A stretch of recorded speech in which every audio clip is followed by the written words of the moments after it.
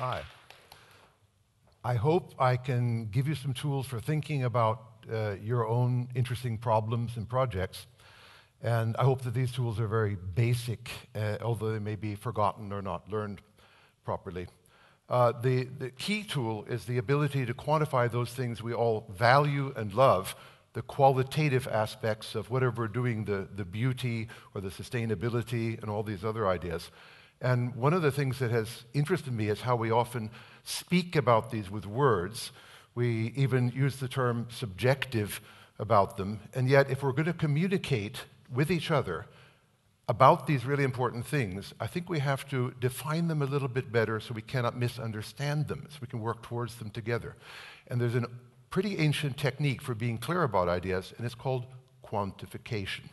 So that's my major theme. I think I'm going to do something. Yeah. Okay. I'm going to give you something to think about. I believe that all qualities that we're interested in can be quantified. That means you can put a number on them. I believe that this is not about mathematics. It's not about measurement. It's not about statistics. It's about people communicating with each other about things that are central to their lives.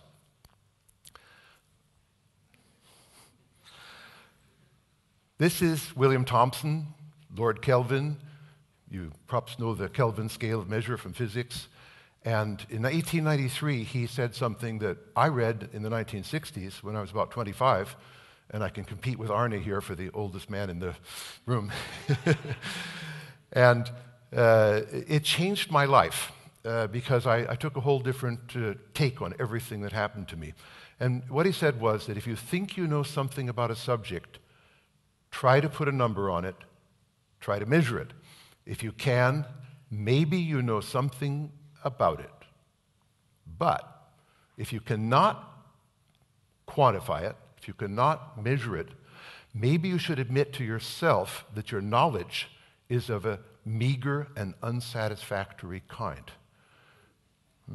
Very powerful, that idea alone. That changed my life. Who knows? Maybe somebody in this room will get their lives a little bit changed by it. So, now, one basic trick for understanding complex things is an old one. René Descartes was a master of it, for example, and as we shall see, many others. It's about decomposing the complex problem into its constituent parts, okay? Cartesian analysis. And one way of learning to quantify things that seem to be very subjective and not quantifiable is actually to decompose the high-level idea like sustainability into things like not polluting the environment and not wasting food and things like that, different elements of it.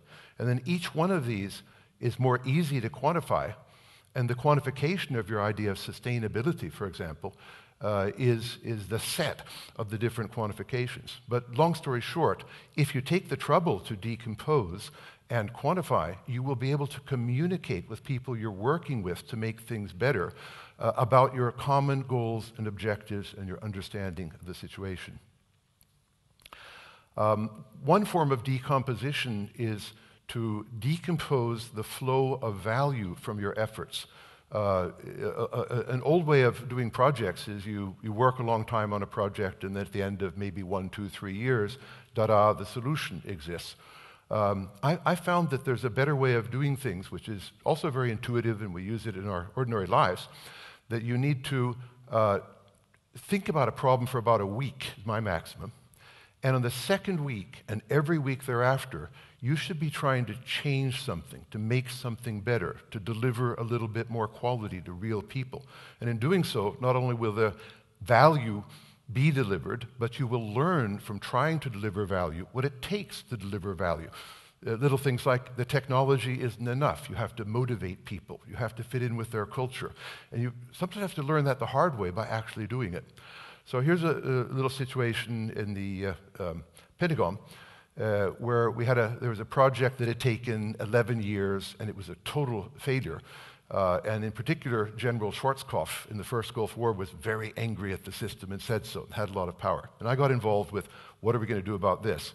And I sat in the Pentagon and suggested that we should spend about a week thinking about the really important things that had to be done. I called them the top 10 quantified objectives or qualities of the system. We did that in one day. And then we figured out top 10 major strategies for getting there on the second day. On the third day, we do something I'll show you later in the talk where we try to combine these things. But the fourth day, we do something pretty dramatic. I said, on the fourth day, we're going to figure out what we're going to do next week to make things better for real. And they could hardly believe what they heard. And they told me bluntly, that's not going to happen. This is the Pentagon. Things move slowly around here. There's a hell of a bureaucracy. Nothing is going to happen next week. But to make a long story short, by the time we did get to Thursday, they came to me and said, Tom, we found something we can do next week, and it'll really make the real system better. And I said, what's that? And they said, you'll never believe we never thought about it before in these 11 years. I said, what's that? He said, well, one of the major properties of the system was people were getting late answers, hours later, and they needed them instantly. And what we did was we analyzed why the commanding general, in this case Norman Schwarzkopf, wasn't getting answers quickly. And we discovered a strange thing. The system, when he inquired of it, put him at the end of a queue of about 15,000 people simultaneously using the system. So he waited in line for 14,000 other people of lower rank to get an answer. And we figured out that if we just reprogrammed the system to say, if big general moved to head of queue, he'd get an instant answer. I said, you could deliver that next week, make a real difference. It would crack one of our top 10 things we had to get, which was fast answers. And they said, yeah, we can do it next week. And I was very skeptical and said, can you really do it next week? And they said, yes. I said, how do you know? And they said, and smiled, because we already did it. If general, then moved ahead of queue. Now, this shows how it's a very little thing, but people had suffered without it for 11 years. And nobody realized that people were getting late answers because rank wasn't given privilege or priority. Okay. Now, decomposing things into subsets is a good process for defining them, understanding, and communicating about them. But at some point, moving to quantifying the ideas, as Lord Kelvin suggests, is a pretty good idea.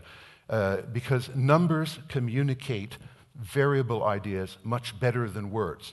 Okay? If I say extremely fast, you say, what do you mean? I said 300 kilometers an hour. Ah, thank you very much, right?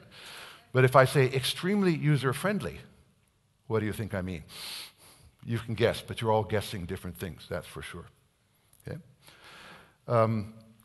Whenever I'm arrogant enough to tell people, like I'm telling you, that you can quantify absolutely all qualities, a lot of people get their backs up and say, well, that's subjective, that's qualitative, you can't do that. What they're inadvertently saying is they've never done it, they've never learned how, and never seen anybody do it, so they don't really believe it's possible. But so a Dutch engineer once I was working with, he said, surely you cannot quantify love. That's a pretty beautiful quality in life. Okay, it's been talked about, it'll be talked about more today. And I said, well, I'll teach you. Would you like to learn how to quantify love? Just for fun. Okay. So what I asked my class to do was make a list of all the aspects of love. That's the title of a Lloyd Webber musical, in case you didn't know.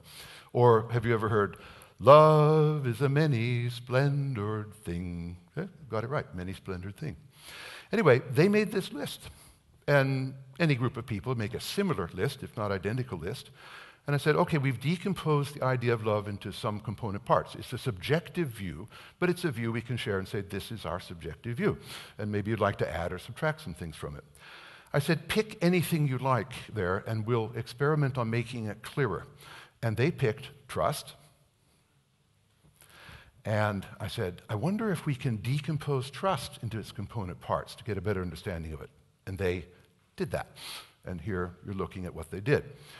And I said, okay, time to get even clearer. Let's pick the first one on the list, the truthfulness. Let's try to quantify it and see if it becomes clearer. So in simple terms, here's what they did. They found a scale of measure. Actually, the original scale said average lies per month. And we got a little insight, like when my wife says, have I put on any weight recently, darling? Now, as I'm a geek and a techie, I could say, there's the digital scale over there. What a stupid question. But I don't say that. I say, not that I can see, dear. It must have ended up in the right place. Okay. Anyway, at the moment I've done this with the class, and I've done it a number of times since, everybody gets it. We can understand a complex concept like love by decomposition, if necessary, 2 levels. And we can clarify what we mean by, for example, truthfulness in very specific terms by defining a scale of measure, by defining how bad we've been at it in the past and how much we want to improve in the future. A friend of mine, Lawrence Day, works at Boeing with his day job is business systems on the web. And he heard me hold a talk about this very thing I just told you about. Now his hobby is Christianity. He told me once, I just took a doctoral degree in divinity for the fun of it, Tom. You know any geeks who do that? Okay, and other things. And he got very annoyed when I suggested that love could be quantified. Basically, he said, it's not in the Bible, it's not God's word, Jesus didn't say it, so it can't be right. It's too much of a central... It's as though I'd done a Muhammad drawing and somebody of that religion got pretty annoyed and put a fatwa out on me. I mean, he walked out and didn't talk to me for 6 weeks. But I finally got an email from him, and he said, apologies, Tom, humble apologies. In Corinthians 13... Book 1, agape, love, is defined exactly the way you said, by decomposition. How's that for a basic, fundamental idea? Right? And take a look at the first one, suffereth long. Right? Can you measure that? Sure. There's a lady right here with us, Mrs. Gilb. She has suffered this fellow for 55 years. I know she loves me. Okay. Next. Now, you all know that you cannot compare apples and oranges, right? Wrong. Obviously we do. We walk into a supermarket and we buy this and that and these combinations. This is symbolic of a lady who has got all kinds of different fruits for different purposes and makes comparisons and makes judgments. And using the next slide, here's a little tool I've developed. I call it impact estimation. And we use it for very big, complex problems. Actually, some of my students I was working with yesterday are doing a big project at British Gas for automated metering systems using this. But here's a simplified version of it. If you take a number of qualities that you're interested in the fruit, taste, nutrition, shelf life, and you rate them for the different fruits numerically, you'll get some figure of merit for how good those fruits are for your particular purposes. If you, in addition, add something about the cost, you can work out the value for money. Looks like the apples have twice the value for money for our purposes. Not in general, not for everybody, just for the goals we've set that we've quantified, made clear. This is a pretty powerful tool for looking at complex systems. Where do you start? Clarifying ideas is one thing, but being at the right level of thought is another thing. Okay? So if you clarify a low-level, not really important thing, you're not doing much good. If you have a very unclear ideas about the really important top-level things, not very good. The best combination is to be at the right, appropriate, high-priority level and clarify it. And that's really the summary of my talk. I'm going to try a little quick thought experiment. I'd like you each to think about the most important project in your life. Can you put mentally, just put a name on it. It could be a personal, family project, professional project. Now, I'd like you to think of the most important outcome that you're really concerned about, the thing that will get better. Can you put a name on it to yourself? Now, ask yourself why you want that thing, that outcome. You got an answer? Why you want it? Okay. Now you've just gone to a higher level and a higher priority of thinking. Something more important for you than the thing down there. But now, ask again. Why do you want the second thing? What are you going to get out of it? Why is it important to you? And you get to a third level. You know what? You're moving up in priority, your priority. You're moving up in scope of seeing solutions on a broader way. And you can add, there's a famous thing called the Japanese 5 whys. You can Google it, right? And maybe 5 times is what you need to ask why. It's amazing the power. I hope some of you just begun to observe it now, of asking why and getting higher level answers. It moves you to the right place to start solving your problem, and the right place to start quantifying and clarifying it. So we need to ask what we really want, and the 5 whys gets us there. We need to clarify what we really want by decomposing it if it's complex, by putting numbers on it. And I think I'll skip through these, really covered them, and I've got 2.5 minutes left of my talk. Okay. I found a way of summarizing all this for executives who don't want to get too technical, but they need to deal often with technical proposals of great magnitude and say yes or no to 50 million kroner or dollar or pounds. And so I've got my 12 tough questions. And we're not going to go through all of these, but you, of course, have access to them. When somebody says, if you buy my widget or do my project, you will get greater productivity. Sounds good. Want one of those. Amazing how many people buy into that just because somebody said it. They don't ask for any verification. But your first question is, this improvement of productivity, how much productivity will we get if we buy your product? A lot. No. By the way, do you even know how we define productivity, what it means to us? No. Well, why are you telling us we'll improve the productivity if you don't even know? Do you know how much we want and when we want it? No. Well, stop bullshitting us with this productivity stuff. Why don't you, we'll define for you quantitatively exactly what we want.